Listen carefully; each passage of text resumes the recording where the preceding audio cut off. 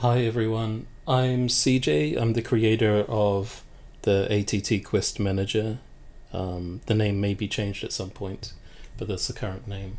I wanted to make a quick guide on how to install and run the application. So you should find a link in the comments to my GitHub. From here, click on the code button and download zip. It should only take a moment to download it. Next, go to wherever the file was downloaded to. Should be able to right click it and extract. Where are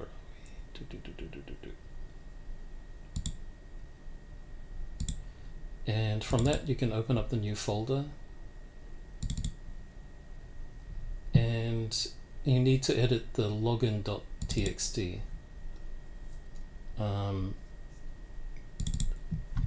So under name, you'll enter your in-game name.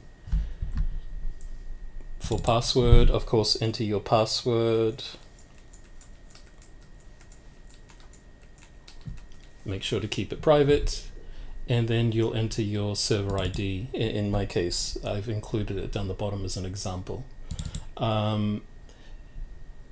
You could basically write whatever you want below this point.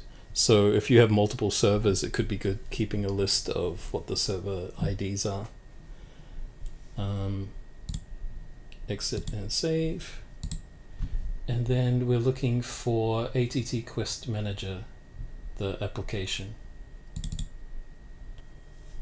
So this is what the main window looks like. You'll notice that the name is filled out automatically, but you can change this to anyone's name and it'll update in the command. You will notice here there's a connect button. So if someone was on my server, I would press the connect button and give it a few seconds and it would connect to the server, and this would change to a send button. And then any command that is in this box would get sent.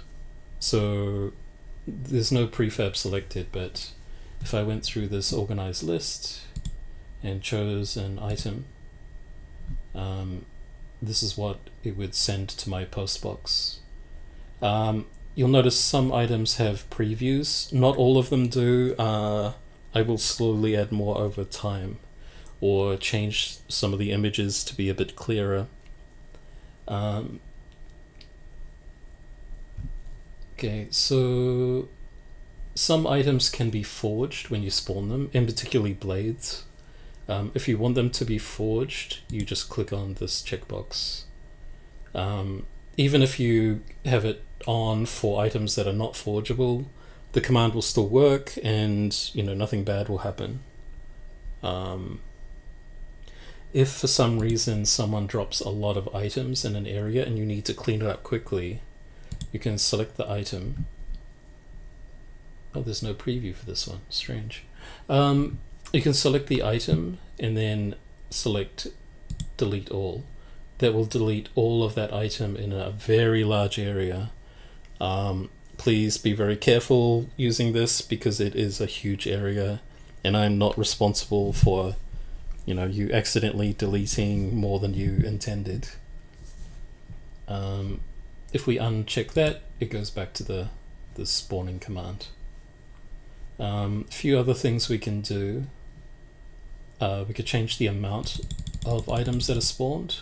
You can either click on these or type in an amount and it'll update here.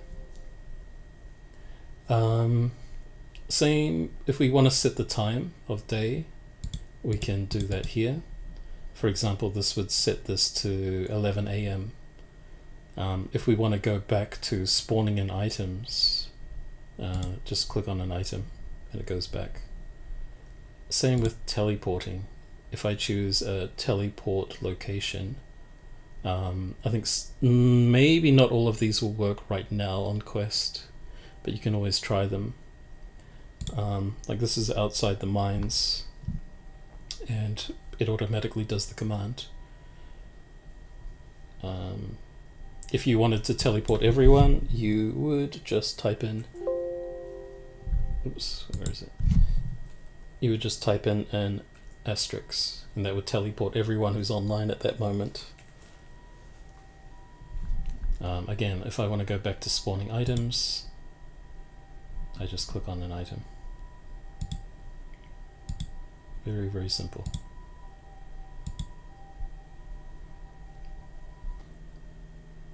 I've tried to organize items to make it searching a lot easier. Hopefully the order makes sense. I may change a little bit, and you may find the same item shows up in more than one location. That's just me trying to predict how people will search for items. Let me find an example. Yeah, see, like weapon and tool parts, there's so many different options, so hopefully this makes it a bit clearer. Yeah, see, this is an image that I want to update later to make it easier to see. This is an example of something that can be forged and can also have the material set. If you're not sure what these materials are, I'll link to another of my videos which shows every material in the game. That will be in the comments of this video. Thanks for trying it out. Bye.